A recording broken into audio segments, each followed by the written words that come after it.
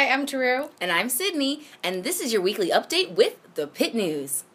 SGB has created a new committee to focus on student health issues just in time for the cold season.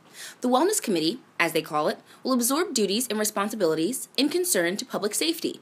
While the committee originally overlooking such matters, the Safety and Transportation Committee, they will now be only considering material that concerns facilities and transportation.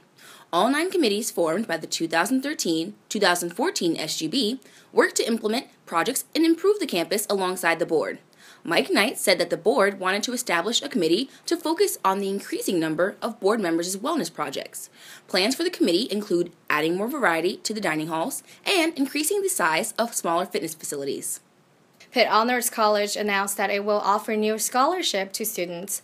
The Honors College Scholarship Program will award 40 scholarships, each valued at $2,000 and applicable to tuition, to any student who has participated in the Honors College. The program is set up to recognize students who excel in coursework but did not receive scholarships when admitted. Awarded to only 14 American students every year, Pitt senior David Palm is a 2014 recipient of the Churchill Scholarship. The scholarship is supported by the Winston Churchill Foundation of the United States. Palm is a chemistry, chemical engineering, and philosophy of science triple major, and also plays club soccer and guitar. In October, Palm will move to the University of Cambridge in the United Kingdom to complete his master's degree in chemistry. Pitt Program Council announced this week that hip-hop artist Tyga will be performing at this year's indoor hip-hop show.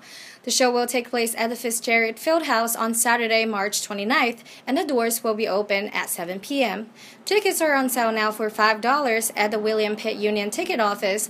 For more information, contact the Pitt Program Council office located in M30 of the William Pitt Union. On Monday, January 21st, Pitt hosted its annual Martin Luther King Day of Service to honor the legacy of Dr. Martin Luther King Jr. The event was organized by the Student Volunteer Outreach Organization and chaired by graduate student Janet Pendleton. Pendleton reported that about 650 students participated in the event to volunteer at over 25 locations in the greater Pittsburgh area. Some students wrote cards to members of the armed services and the elderly, while others organized food at the Greater Pittsburgh Community Food Bank. The event was a great opportunity for students to interact and give back to the community. In 2012, Kristen Maury founded the Panther Autism Awareness Group. Since its founding, the group has acquired 15 members and hopes to eventually reach 25, which is the number of members the group needs to be recognized by Autism Speaks You, a national science and advocacy organization. Pitt News writer Joelle Smith reports that Secretary of the group, Ben Weiner, claims that having acknowledgement from Autism Speaks would publicize the organization, bring more legitimacy to the group, and provide funding and further opportunities for guest speakers. Approximately 1 week ago, Appellate Judge Bernard McGinley of the Commonwealth Court ruled that the law, commonly referred to as the Voter ID law, is unconstitutional.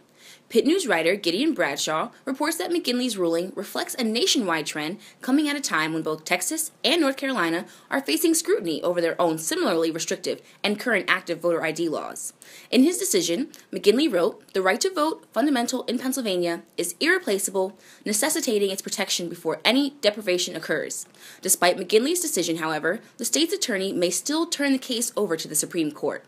And now, over to Jesse for sports. Jesse? Thanks, Sydney. This past Tuesday, Pitt wrestler PJ Tasser received the first ACC Wrestler of the Week honor for the Panthers, coming only 2 days after his match against Austin Marsden for Oklahoma State. The match went into overtime but ended in a 3-1 victory for Tasser as he executed a beautiful double-leg takedown. Then Friday night, the number 8 Panthers defeated number 13 Virginia 25-9 as they continued their run as one of the best teams in the nation.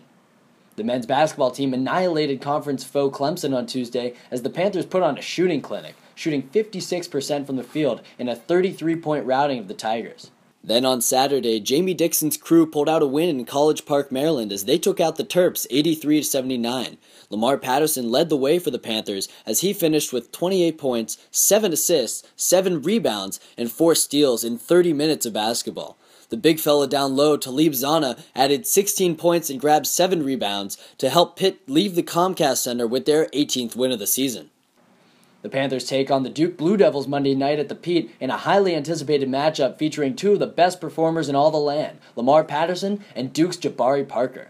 On the women's side, after a tough loss at the Pitt against Syracuse last week, the Lady Panthers look to redeem themselves as they take on the number 3 team in the country, the Duke Blue Devils, Sunday afternoon in Durham, North Carolina. Well, that's it for this week's broadcast. For all of us here at the Pitt News Network, I'm Jesse Irwin. Thanks for watching.